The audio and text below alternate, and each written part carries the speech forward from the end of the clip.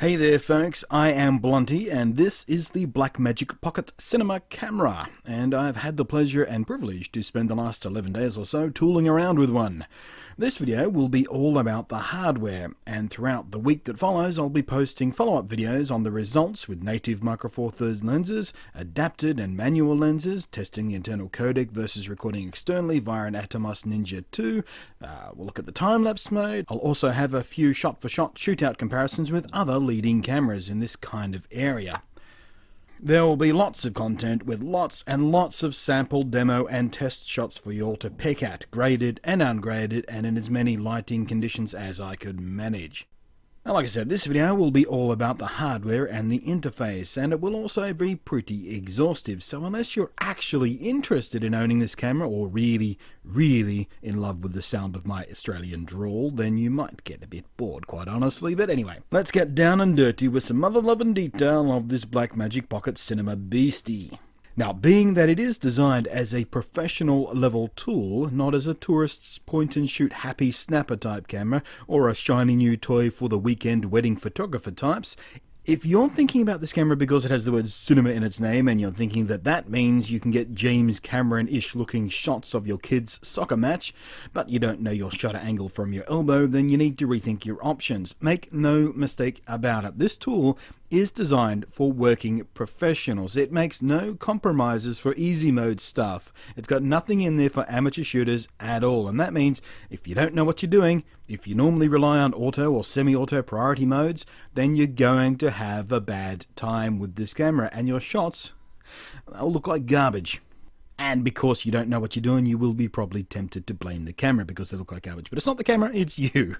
And if you newbies aren't demoralized enough by now, for those of you out there who have whined about the quote-unquote small sensor, it is the same size, quite deliberately, as a frame of Super 16 film.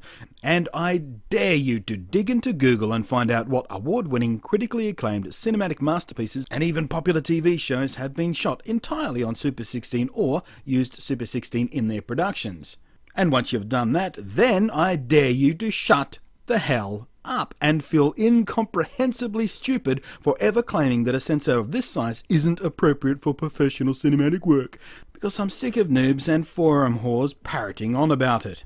So those rants out of the side, the camera body itself is tiny, and as I showed in my unboxing, it's about the same width and height as an iPhone 5, and only about 4 times as thick at its widest point being the grip, of course.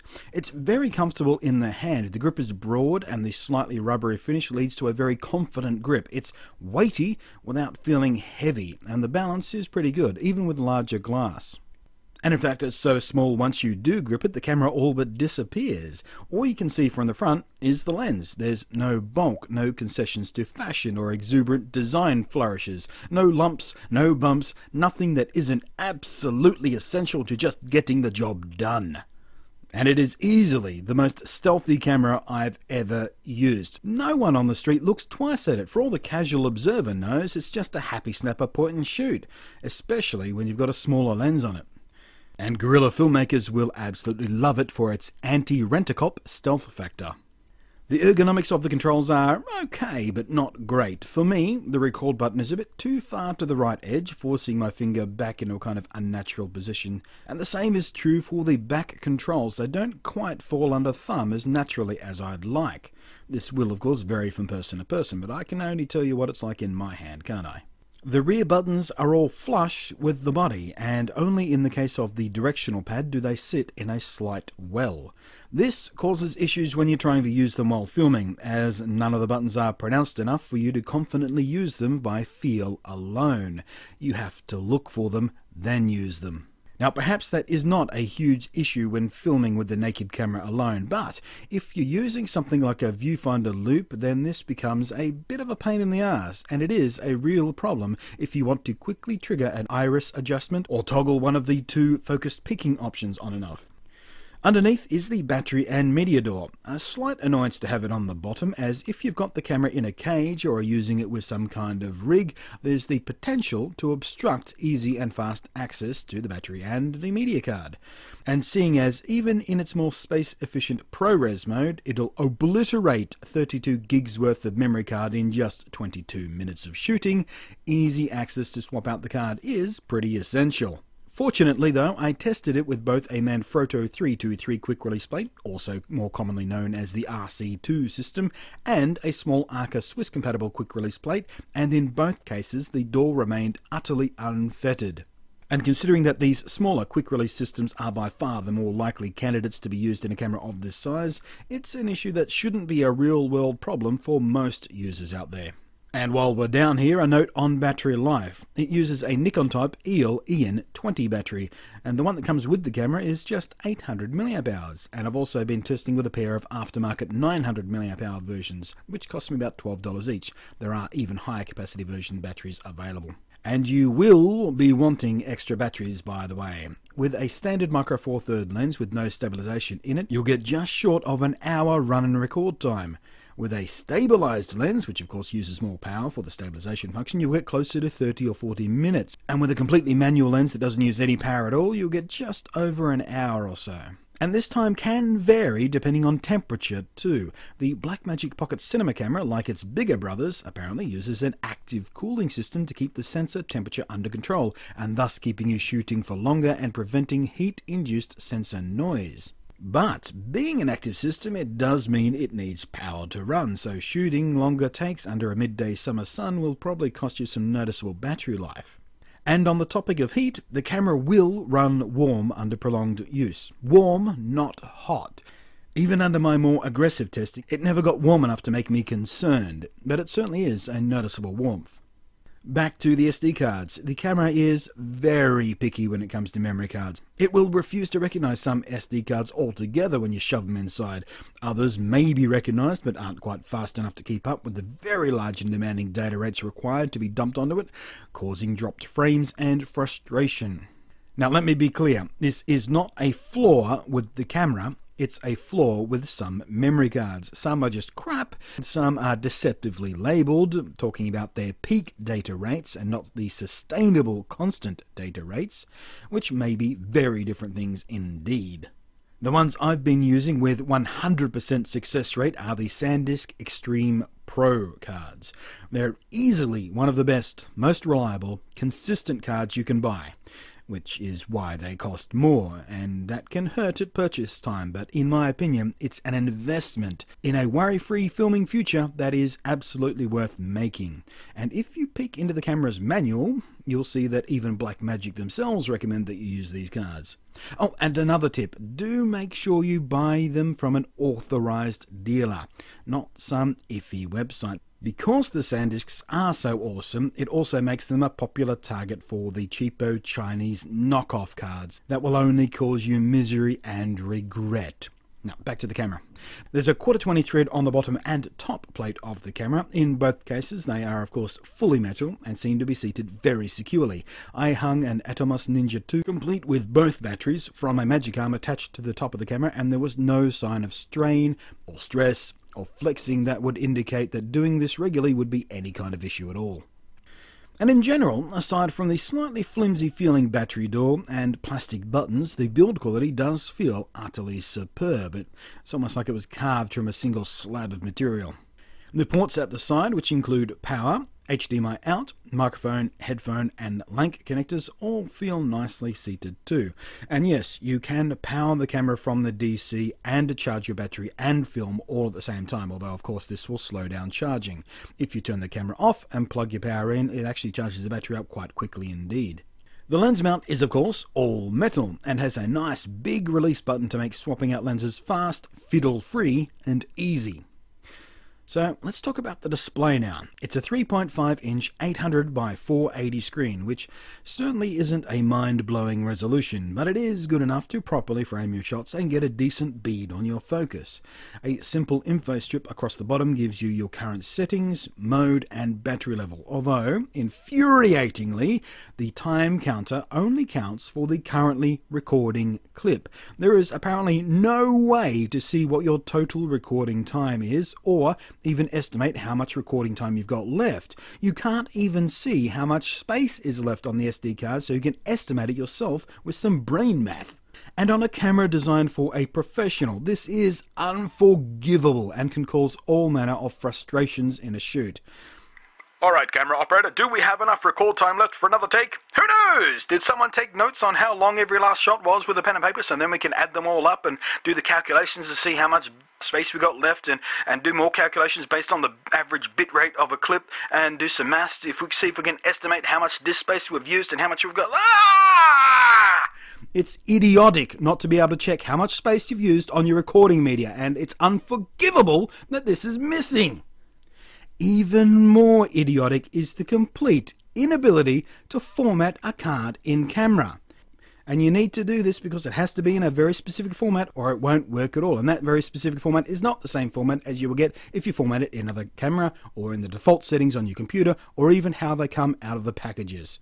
You can't even use the camera to delete a shot that you screwed up or simply don't need in order to try and free up more of the precious and rapidly depleted recording time. And these are complaints that have existed for every single model of BlackMagic cameras. When or if they are ever going to respond or fix this infuriating shortcoming is utterly unknown. And it causes much flailing and gnashing of teeth in any forum which discusses these cameras. Please, BlackMagic, fix it! Another annoying shortcoming is that the screen is completely crap under the sun. It is a matte finish screen rather than the glossy glass of your smartphone or something, so reflections aren't much of an issue, but it ranges from eye-strainingly bad to utterly unreadable in direct sun. Under moderate shade, it's usable, and indoors it's absolutely fine, but my advice for shooting outdoors is to grab yourself a viewfinder like this, or some other kind of screen shade. It makes a universe of difference. Without a viewfinder or shade, the good-ish news is that because the camera is so small and lightweight anyway and so secure in one hand, shooting one-handed while using the other hand to try and shade the screen to get some visibility back is somewhat workable, although obviously not ideal. And what you see on the screen is vastly inferior to what you'll get in the file. The dynamic range that the screen shows you isn't even close to what's being recorded, especially when it comes to how much detail you're seeing in the shadows. So, the screen's good for settings, for framing, highlight exposure, and focus, but in general, it's far from being a good display, especially for a device of this kind aimed at professionals. Next up, the focus peaking. Well, the focus peaking on this camera is equal to the best out there, in my opinion. It is truly superb and wildly easy to nail focus every time and do smooth focus pulls. The contrast edge highlighting is clear, easy, accurate and reliable, and you can switch it on and off at will with a simple double tap of the focus button. A single tap of that button, by the way, will engage the autofocus, so long as you're using a native Micro Four Third lens capable of autofocus. And while it's usually reliable, it is very slow and very jerky, so you won't be using this in any portion of any shot that you want to be using in your edit. The other focus assist feature is a one-to-one center crop. A double tap on the OK button zooms you right into the center of your frame at pixel for pixel level, allowing you to nail down critical focus easily.